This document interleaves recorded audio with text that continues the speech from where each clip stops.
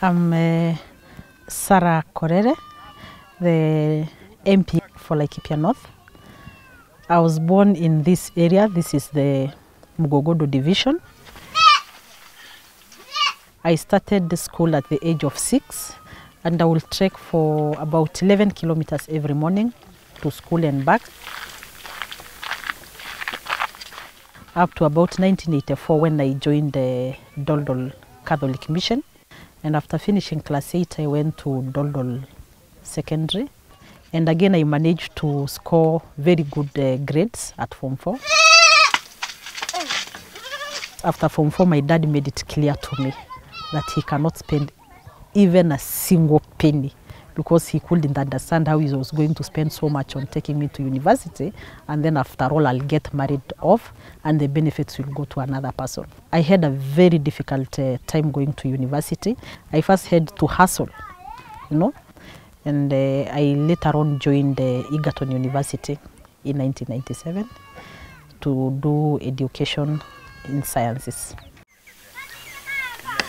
But like any other traditional Maasai parents, especially my late father,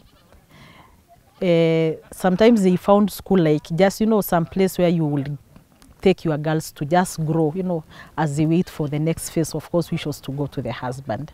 My dad had 6 wives, and I think more than 30 children. I was used to fighting for my space at a very tender age because from my mother, we were about 7 of us. And not all of us went to school. But for me, it was a personal ambition that I wanted to push on and on and on. At one time, we really crossed, paths because he told me that he has never, ever had any of his child who have defied his orders. So I was the first. But for the 4 years, I think I hardly saw my father because I didn't have the guts. And when I settled down with my job, there was a time when there was a serious drought, and he took his animals to Mount Kenya, and all of them got finished. And after the rains, I took a loan and bought about 20 cows, and I took them to him. And he was very, very proud of it. I grew in a community where very few of us were lucky to go through school. And if we started class 1 like about 100 girls, by the time we were finishing class 8, we were less than 20. When he joined Form 1, again, another group of about 20 girls. When he finished Form 4, we are less than 10. And of course, I think in my class that time, I was the only girl who joined university. So to me, I saw a lot of challenges that were not being addressed by the leadership that directly affected the girl child. And I knew it had to do with the policies, which nobody was bothering. It had to do with, development of schools, like boarding schools that will give these girls an opportunity to concentrate with their studies. I was very much convinced that one day I will run for an elective position because I would love to be where, where decisions are made, decisions that particularly affected the women. I used to do a lot of work with the communities. I am a very staunch campaigner of education, both boy child and girl child. I do a lot of work with the Morans and the young girls. So, as opposed to some leaders who are hardly seen in the community, and when they are seen, it's like they make a technical appearance during events and disappear, me, I'm always with them. So, through that interaction, they came to trust me.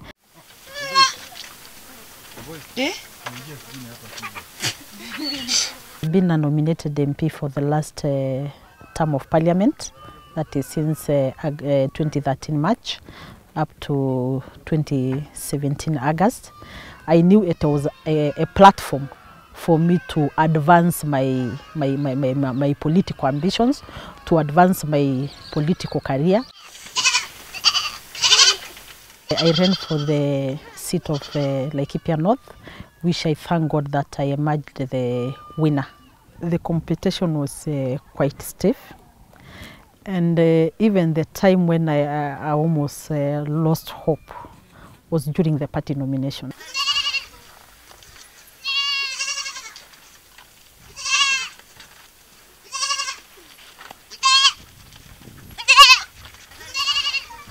because the ODM fellow was on a direct ticket, the PNU fellow was on a direct ticket, the KANU fellow was on a direct ticket. All of them ganged up to support my main competitor. And to me, I thought that was the time where I really saw a real challenge. When I came out a winner in the party primaries with a very small margin, of course. So I could clearly gauge and try to locate votes for every candidate. There were a lot of, very weird things that were used against me. And part of it was a lot of insults.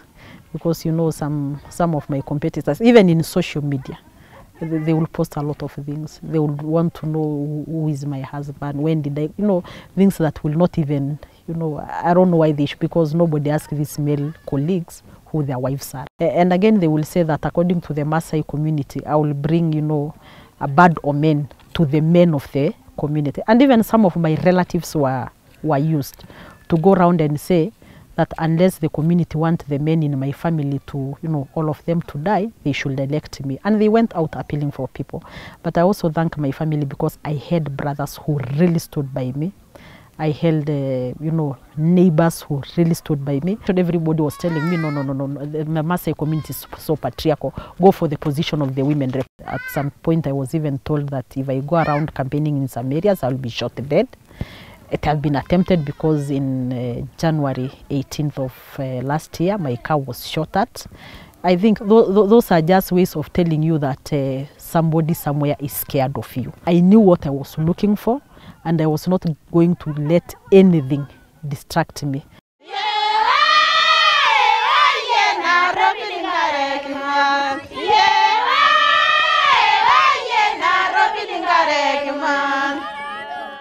Seeing the elders, coming together to campaign. They did not just campaign for me. They even supported me, they fundraised for me. You'd see an old man with 10 cows selling one for me. To me, I knew if I don't do it, I would have let a whole people, a people who had put a lot of hopes in me, I would have let a lot of them down. According to all my opponents, I was the least of their competitors. So to me, I will say it was a very sweet victory because they didn't see it coming. And to me, it was a very humbling experience that actually, despite everything that was said about me, being the only woman, and of course, people saying that the Ma community looks down upon women, because I think I started an early lead. The gap kept on, widening. And by the time we were 3/4 way, all my competitors had disappeared. So by the time I was declared the winner, none of them was there. Because to me, I really wanted to thank them for, making me such a strong person. Because without that stiff competition from them, I wouldn't have worked as hard as I had. Mimi, Sara Paulata Korere, nikiwa nimechaguliwa kama mwanachama wa bunge la kitaifa, na hapa kwa jina la Mwenyezi Mungu kwamba nitakuwa mwaminifu na mtiifu kwa watu ya Jamhuri ya Kenya. Nitayatekeleza majukumu yangu ya bunge kwa uaminifu na uangalifu. Ewe Mwenyezi Mungu nisaidie. A few of them are also organizing for a cleansing ceremony, to cleanse themselves and to cleanse the men, so that they won't be caught by bad omen of being led by a woman. So to me, I'm used to all these things. I'll just sit and wait. When there was these issues of insecurity, I came out strongly to condemn and also to state what I believe in. So that landed me into a lot of problems. And a casting ceremony was organized by the MP then, and I was cast. And I remember for the next 2 months, my mother did not sit pretty with it. She was so stressed, and she was even begging me to, to resign and leave politics, because to her she thought now being cast by the elders as per the Maasai traditions was going to be something, very, very bad. There was a time when there was, again, in those sides of Sosian, inter-ethnic clashes again, where about 8 people were killed. Again, when I came out to try to, to mediate between the two communities, again, it landed me into trouble. Because, you know, I was labeled as this person who does not, you know, stand with their community. But to me, my community is anybody who lives in Laikipia. And that is a war that led to rather some very ugly incidents between me and the then MP at the Harambee House. And after that fight, again, another cursing ceremony was organized. And of course, the elders, you know, came together to condemn me. Number one, they said, you know, I slapped a man, which of course was not true because the man slapped me. And they said that it was against the traditions for a woman to fight a man. And again, they said I was, you know, I was supporting a community that was perceived to be their enemy.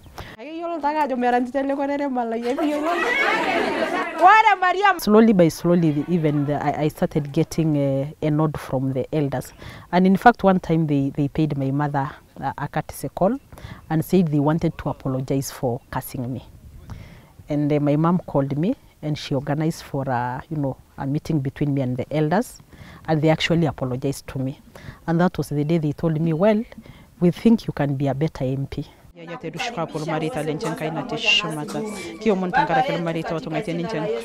had women praying and fasting because of me, and you know, it is really very touching when somebody else is fasting for a whole week because of you. So to me, because I don't believe in these curses and all these things, I believe in God, and that faith in God keeps me going.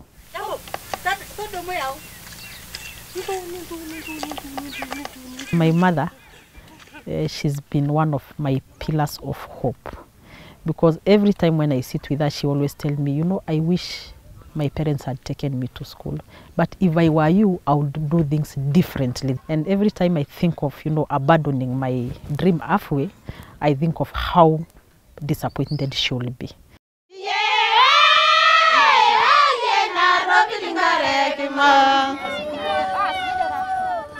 Of course, I had a manifesto which I sold to the people.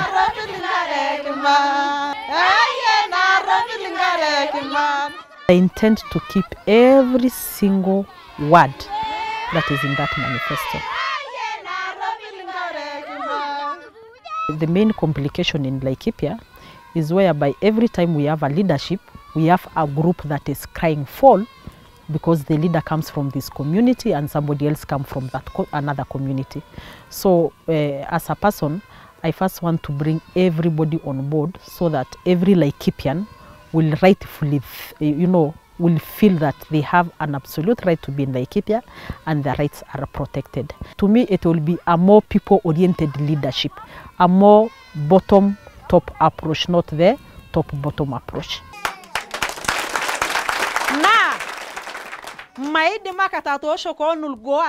I intend to be a role model to many, and I will continue my mentorship programs because I believe in bringing up other women and young girls, you know, into believing in what they want.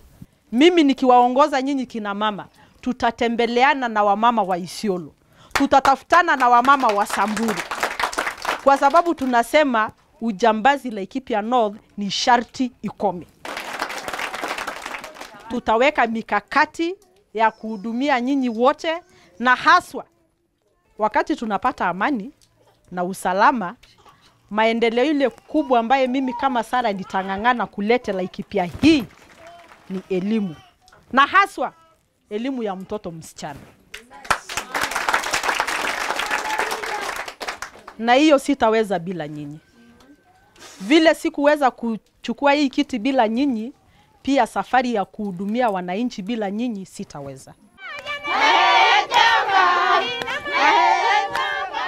I also realize why we fail many times on women empowerment, because we want to make it a purely women agenda. And in my case, I would also want to bring men on board. When we are discussing women agendas, then we have men on board. Because in a patriarchal community like the Maasai community, of course, the custodians of the customs are the men. So if you leave them out of this discussion, then you might not realize much.